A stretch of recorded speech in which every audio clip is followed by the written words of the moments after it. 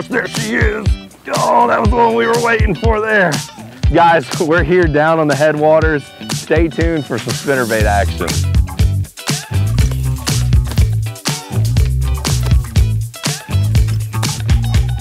Yeah. Oh, here we go.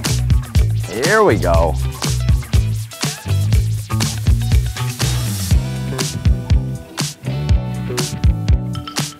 Oh yeah. All right. Got one on hold. The brand new Berkley Power Blade. Right there. So guys, we're on a new lake. We're down here on Headwaters. You know, after getting rained out, that's a big one right there. Oh my gosh, look at him chasing that shiner. Look at him, oh my gosh. But we're here. Man, we're gonna put something together today. We're gonna be throwing the Power Blade some, probably do some flipping, maybe some top watering, and come hang out and see if we can't catch any.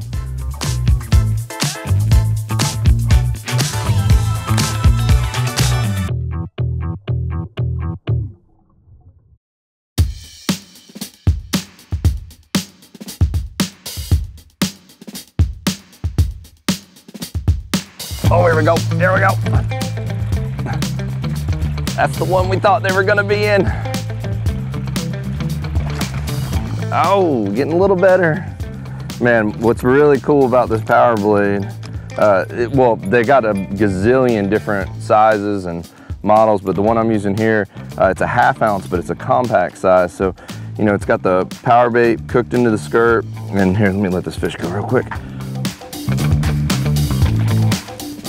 And what's neat is it's like the size of a quarter, but it's a 1/2 ounce. So they got a lot of the weight down here in the shaft of the hook, and then it has this actually extra long shaft on the hook so that you don't have to run trailer hook anymore with this thing. And you hook a ton of fish on it. And what's neat about that compact size and having a 1/2 ounce is that you can slow it down and it can get down deep, and you can really, you know, kind of match that smaller bait fish. Or if you want, you know, you can burn it as fast as you can and it will run straight, and you know, you can get them near the surface. But super neat. They did a really good job on a lot of these, and really good hooks in them. And I just got a flat nose minnow on the back as a trailer. And you know, something that I've been doing with my spinnerbaits forever is putting max scent on the back since we've had max scent. The reason the max scent trailer is such key, you know, on your slobber knockers, on your Power Blade, spinnerbaits, whatever it is that the bait fish are attracted to the max scent. So you get bluegill, shad, whatever it is will come behind it and start nipping at this thing, and it'll look like a whole school of fish coming through the water, you know, behind your spinnerbait. So it's super cool. You definitely want to, when you're throwing your spinnerbaits, you want to have a max scent trailer on there. You know, the other thing that's cool about the Power Blades, besides, you know, every blade combination and color that you could possibly want, is the difference with that compact. You know, they have a smaller profile, all different weights. The lead actually comes down the shank of the hook and just gives you that, oh gosh, gives you that compact size. Oh.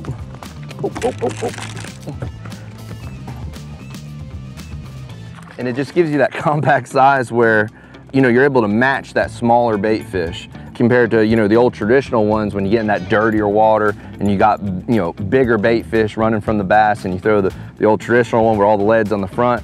You know, you got the compact, it's a little bit more slender, smaller profile. Man, it catches a ton of fish.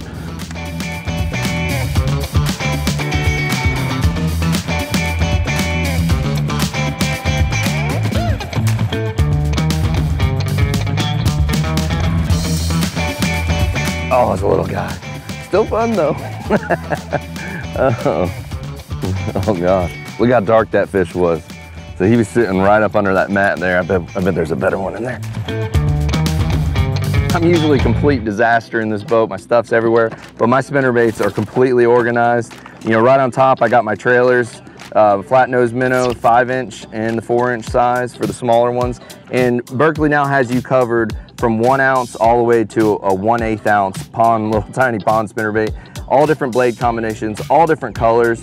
And something that's cool about this box is when you get to these smaller ones, these smaller spinnerbaits, you're able to actually double and triple stack them. And even on the bigger ones, you can double stack, where you can actually slide them in and just clip the wire in just like that. It holds them all in perfect place, and it's got the water wick, so you're not gonna have to worry about any blades rusting, hooks rusting, nothing's gonna rust. It's gonna stay, and with this waterproof seal and locking lid, it's gonna keep all these spinnerbaits protected. And I don't even know how many. I mean, I think I have maybe 30 something in here, but you can double that easily and probably fit 60 or more spinnerbaits in this box.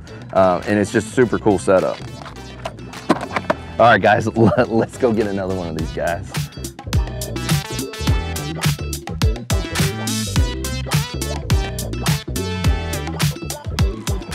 Got him, got him, got him. I saw him come out and eat it. It was freaking awesome. It was so awesome. Oh my gosh. He came flying out and got it.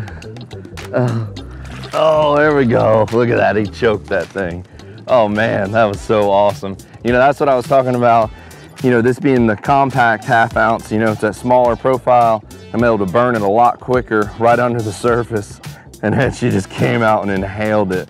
That was so awesome. Oh my gosh. Hey, let me let this guy go, and I'll fill you guys in on you know, rod, reel, line, and everything. Gosh, that was nice.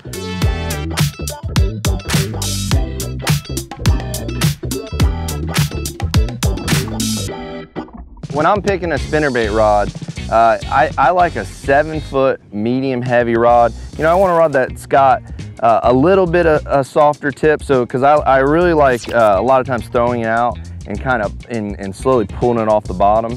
And it seems like that softer tip just kind of springs it forward when you pop it free of the grass or whatever it is. And I like that 7-foot because a lot of times, you know, you're underhand roll casting to tight targets. Here we're a little bit more open water. It's not so necessary. You could use a bigger rod if you wanted to, but you know, I like that 7-foot for when we're up close, kind of throwing in these little lanes and pulling it through those holes. And you know, I'll also vary my line depending on what I'm fishing. You know, here I'm throwing 17 and 20. You know, because I'm around a lot of heavier cover. So if I want that bait to get a little bit deeper, I'll sometimes drop down to 15. And it'll help that bait get to the bottom a little quicker. And also a thing I do, because I fish way too fast most of the time. Like I struggle very hard slowing down, and so I put it on a slower reel, a 6-7 to 1. I think it's like 23, 24 inches per turn, and that just allows you to get the bait down, because it seems like you get, I mean, you catch them burning on top, like, you know, and catch good ones, but a lot of times you want to get it down on the bottom. You want to pull it off the bottom, and that 6-3 to 1, it really helps you keep it down lower in the water column.